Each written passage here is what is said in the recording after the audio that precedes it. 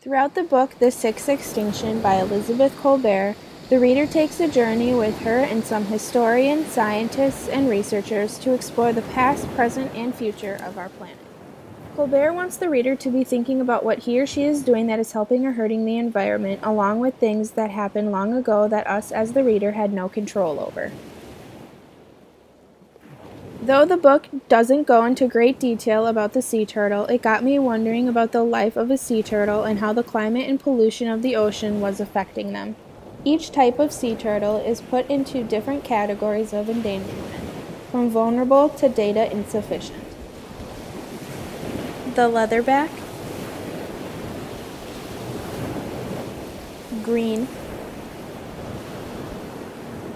loggerhead, hawksbill, olive ridley, Kemp's ridley, and flatback. Each sea turtle is at risk due to the high price put on their shells, eggs, and meat. 1 million sea animals die from ocean pollution, ingestion, or entanglement every year. Almost all of the trash that gathers in the ocean is from a landfill, which creates an ocean trash zone. Trash zones are areas in the ocean that are the size of Texas and 20 feet in depth. 3.5 million tons of trash has already been gathered, and that's expected to double within the next 5 years. Cigarette butts, cans, plastic bags and bottles, styrofoam, balloons, lighters, and toothbrushes are all found within these areas. This affects the sea turtle because one of the main food groups that is in a sea turtle's diet is the jellyfish. And if a plastic bag is ingested by the sea turtle, there is a chance of choking or not being able to digest the bag, which will lead to death. Along with trash, oil pollution is a huge problem. Sea turtle habitat overlaps with areas most likely to be affected by offshore oil exploration. Though there are many things that affect their life in the water, there are also things that damage with their environment on the land as well. From loss of nesting habitat to hotter sand temperature, the altering of these things can cause huge problems to the population of sea turtles. Severe storms lead to the nests either being buried too deep or too shallow, making it difficult for the young to survive.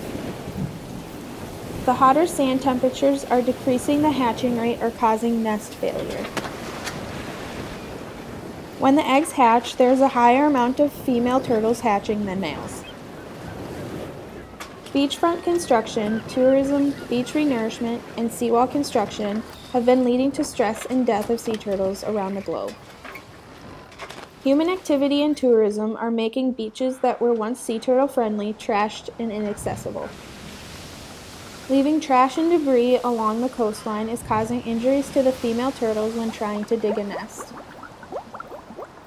Turtle feeding zones such as coral reefs and seagrass beds are damaged and destroyed by onshore activities, clearing of land, and nutrient runoff. Fibropapillomas, also known as FP, is threatening the sea turtle population. This is a cauliflower-shaped tumor that is slowing the sea turtle down. Over 50% of the green turtles in Florida's Indian River are affected by FP. Though there is no known cause for the disease, scientists are thinking that it is linked to the ocean pollution. All the waste that countries use ends up somewhere, and most often than not, it ends up in the ocean. It's important the countries start caring about what they are throwing into garbage cans and recycling bins. San Francisco, California has banned the plastic bag in hopes of making a cleaner ocean, along with other states, whom are starting to cycle out the plastic bag. Plasticware that humans use every day that isn't recycled or somehow ends up in the water breaks down, and the toxic in the plastic gets absorbed into fish, which we catch, which we then eat, which is then absorbed into our body. The less plastic and chemicals that are entering the ocean, the cleaner and more pure our bodies are. Human activity and disease also plays a huge role in what is going on with the turtle population. Without humans, there wouldn't have been trash circulating the globe and causing the sea turtles to get a disease that is linked to the ocean being polluted. The life of the sea turtle will be forever affected from pollution, humans, fishing, and FP.